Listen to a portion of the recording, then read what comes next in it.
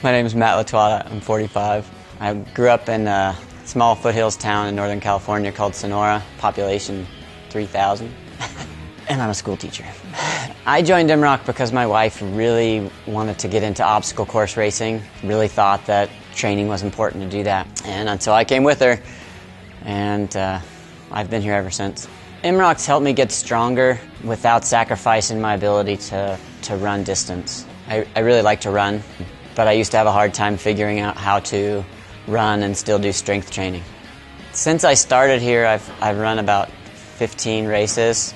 Right now I'm training for a 50-mile ultramarathon in 2018 and the Ultra Beast in Dallas. My favorite thing about Esmarca is the people that are here.